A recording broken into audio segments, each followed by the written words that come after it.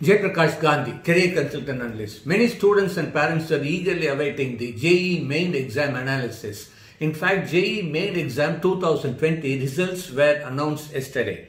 There are a lot of surprises also. First thing is, out of 8,58,000 who registered, almost 6,35,000 students wrote the examination. There are few surprises and few as per expectations. The first thing is, out of 24 students who got 100 percentile, in fact, Telangana got 8 and Delhi also comes next, and Andhra Pradesh and Telangana put together, because Andhra Pradesh got 3 and Telangana 8, almost contributed 48.6% of the toppers, 24 toppers in 2020. Only one girl out of 24 got the 100 percentile. The remaining 23 are boys. So it again proves that boys are outperforming girls in JEE exams as usual. In fact, very disappointing to see not even one student from Tamil Nadu scored 100 percentile. But there are few surprises. In fact, the cutoff to write the JEE advanced examinations for general category, it has really little marginally raised. Last time it was 89.754849. Almost 89.7548, but this time it is 90.3765 90.3765. But for other categories it has come down. In fact, for OBC from 78.2174869 it has come down to 72.8887969. So there is a reduction from 78 to 72. For ST candidates, domestically it's come down. For ST and ST, very surprising. Last time it was 74.3166557, but this time it is 50.1760245. So from 74 it has come down to 50. Huge reduction of almost 24 percentile. In scheduled tribe, it has come down from 54 to 39. So this scheduled caste and scheduled tribe students who wrote JEE exam are going to have huge opportunities. In fact, it will come down in advance also, because the ST students also has got a good reservation in IITs, NITs and other institutions. So it's going to be huge advantage for them.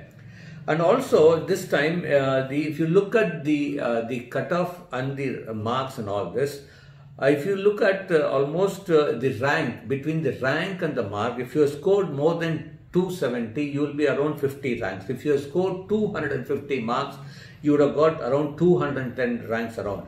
240, you will be under 400 rank. 230, if you have got 230 marks out of 300, you would have got ranks around 650. 220, you would have got almost 1000 rank. 210 will be almost 1500.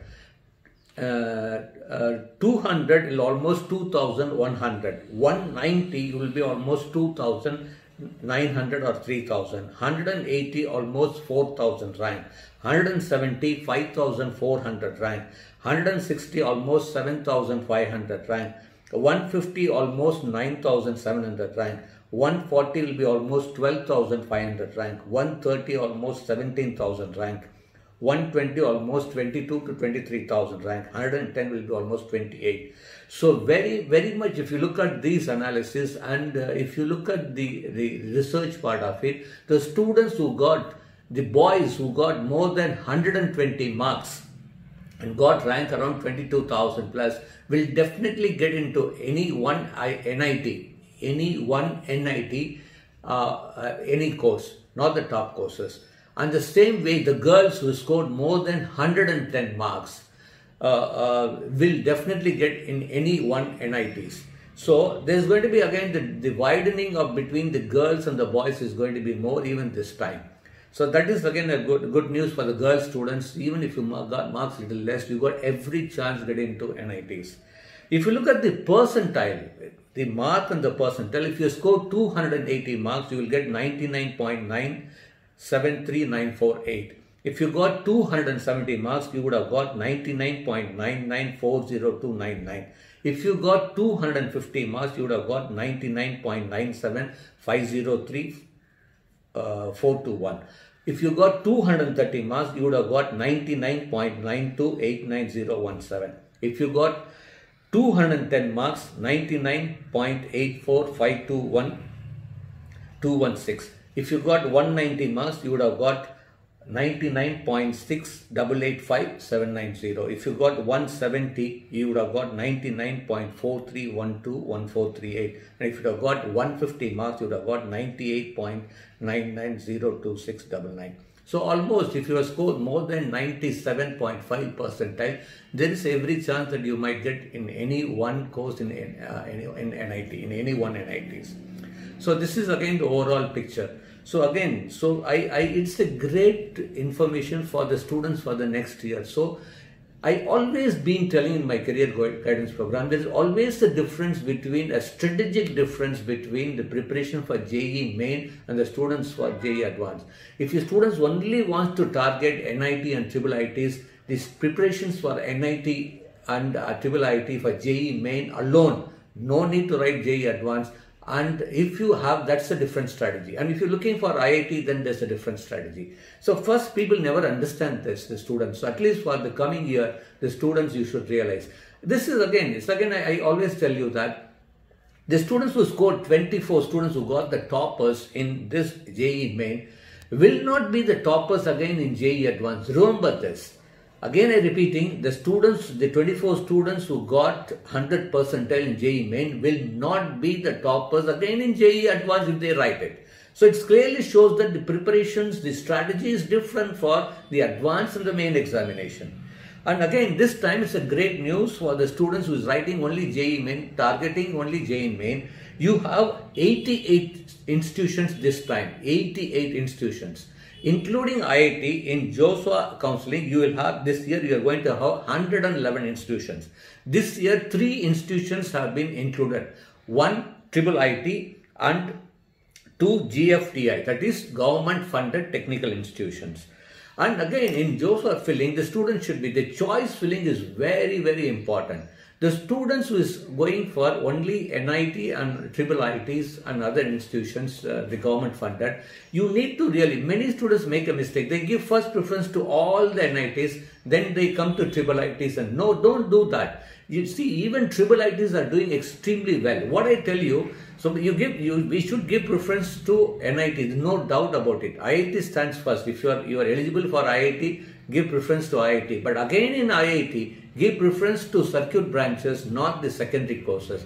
I always believe to do a secondary course in IIT, it's not so good when compared to doing a top course in NIT. I would prefer a top course in NIT rather doing a secondary course even if it's in IIT, because future the institution is not going to matter not as much as before. So remember that you need to, choice filling is becoming a very tricky thing.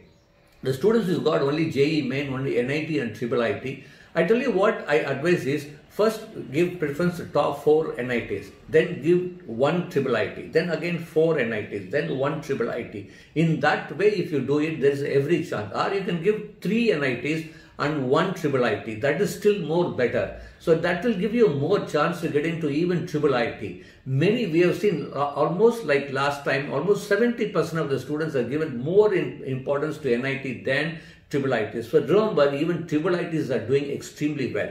In NITs, definitely Trichy, Surathkal, Warangal, Calicut, Nagpur, Bhopal, Allahabad, Delhi and Jaipur are the top choices. This is my order of preference.